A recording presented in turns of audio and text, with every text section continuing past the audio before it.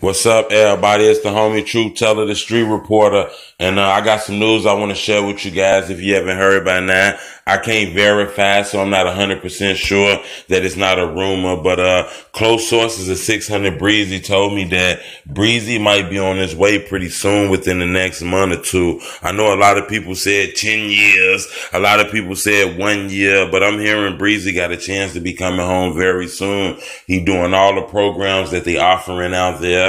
He gonna be completing everything. He done been in there for a little small minute, so people are saying that he's almost done completing whatever the fuck he got to complete, or doing what the fuck he got to do. I can believe this happening because I'm pretty sure Drake got all the top lawyers in the world working this case right here.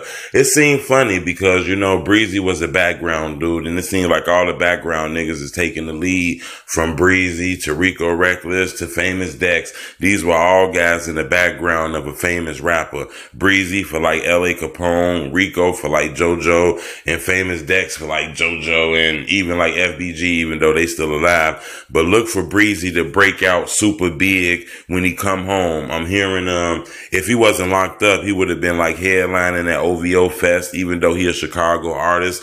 I'm hearing that Drake gonna put the whole machine behind him. I'm not sure if he gonna sign with OVO or if he gonna keep his 600 cartel thing going.